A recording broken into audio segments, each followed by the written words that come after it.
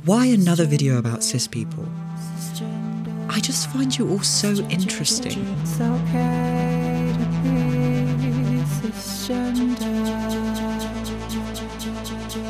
We are going to be talking about cis people again. The cis people who do not like being called cis.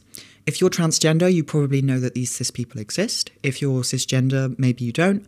That's why we're here. We're going to talk about why, who, where, what, how, Why get so worked up about a prefix that literally just means the opposite of transgender? Some of these people prefer being called normal. Hello, it's me from the editing process.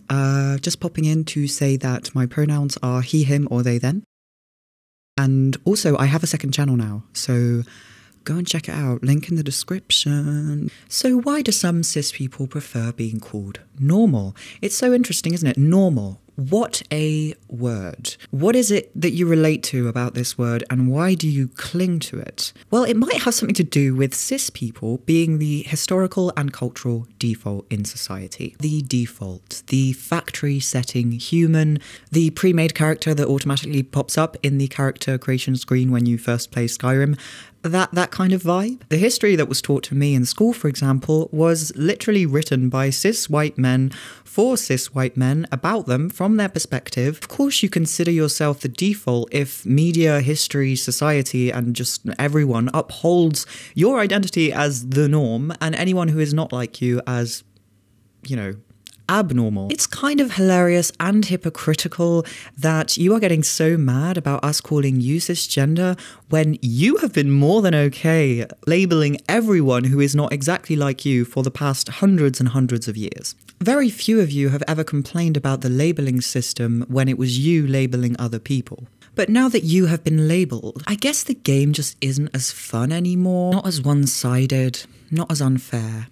Looking over at the video that I've made, I'm realising that I'm just so worried about cis people being offended by what I'm saying. It says a lot about what it's like being transgender online. Just everything that I say has to be run through dozens of filters in my mind, trying to figure out if this is just, am I going too far? Am I going to get a phone call saying, look, we've tolerated you until this point, but you're just being too mean to the cis people on the internet, korviday. A lot of marginalised and oppressed people actually love labels.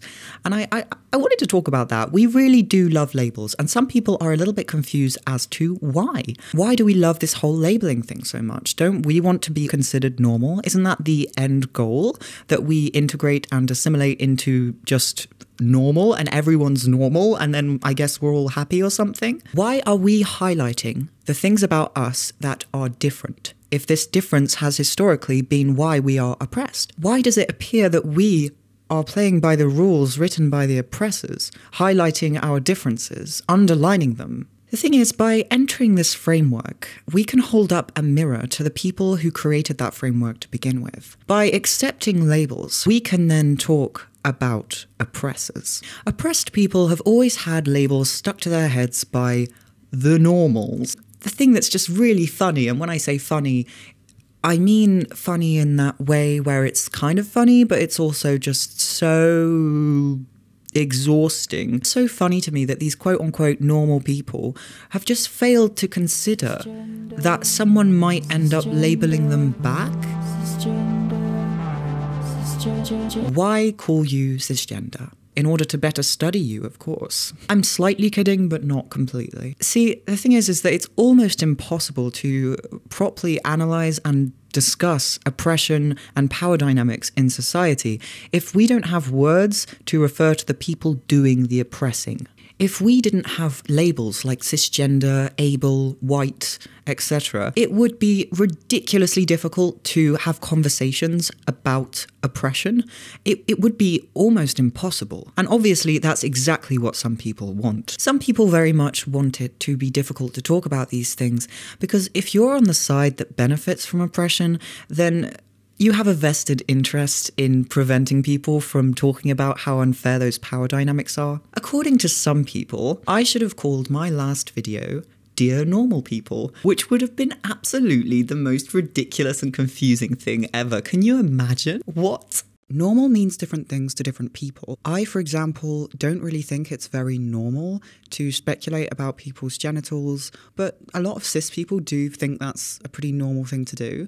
Using the term cisgender was simply the best way to refer to the demographic of people that I was addressing. And I wasn't just going to write, "Dear not transgender people," because I'm a YouTuber. Titles are important to me. I get it. It can be pretty uncomfortable to be labelled. It can be unsettling, especially if you're not used to that part of your identity being underlined and being pointed out. It can feel a little bit reductive. It can feel weird. I think part of the process of coming to terms with a term is simple repetition. If you're not transgender, congratulations, you're probably cisgender.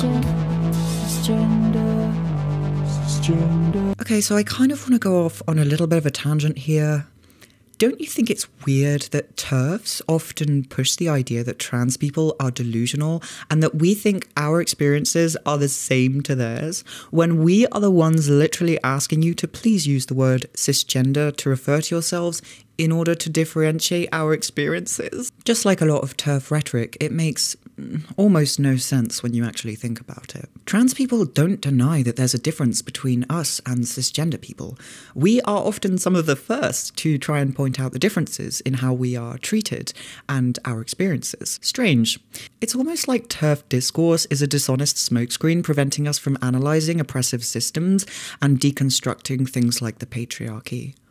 Now that's what I call feminism. I have a video about TERFs in the works, and it's been in the works for a while now, but you know what, it's a bit of a heavy subject. And I know that TERFs tend to like the word biological instead of normal in order to refer to themselves. Picture it.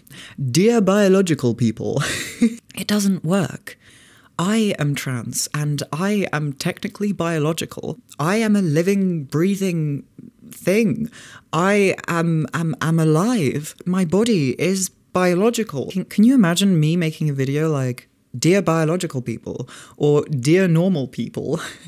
Hey, normal people, stop doing this. It wouldn't make sense. What kind of normal person? What does normal even mean?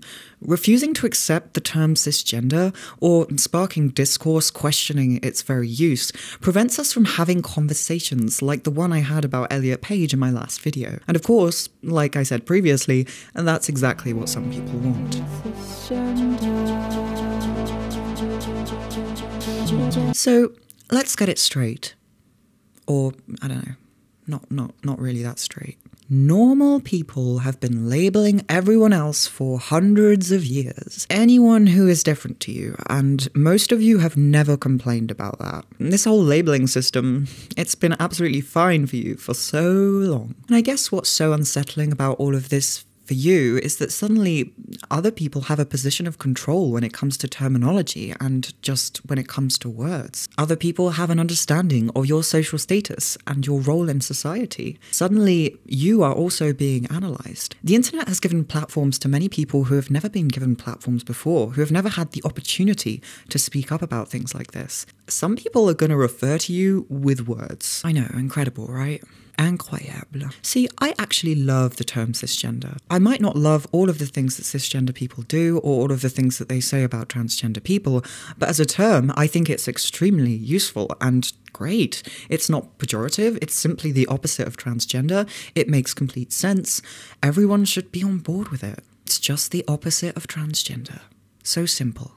The word you use to describe someone or something often says a lot about how you view the opposite of that thing. What I mean is, if we call people who aren't trans normal, that just implies that people who are trans are abnormal. It's a little bit, probably not the best course to take. If we call people who aren't trans biological, then that implies that people who are trans aren't biological?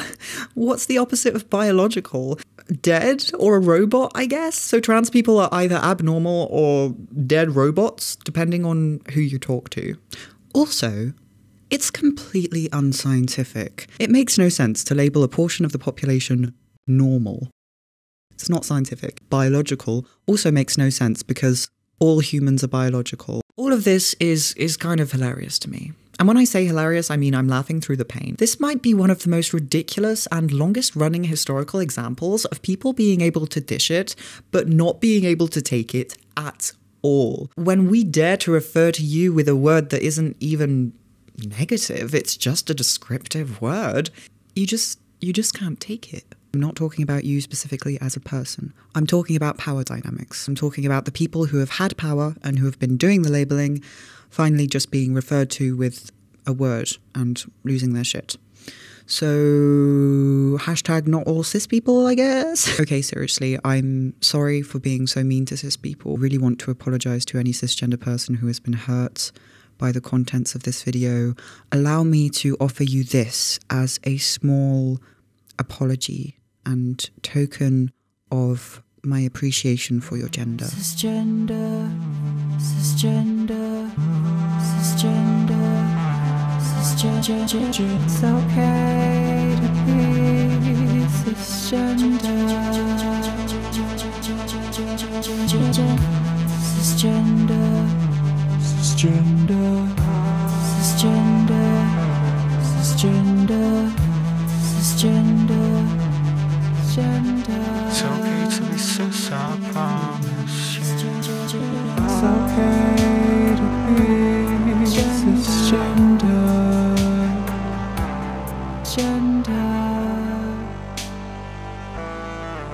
Cisgender. Cisgender.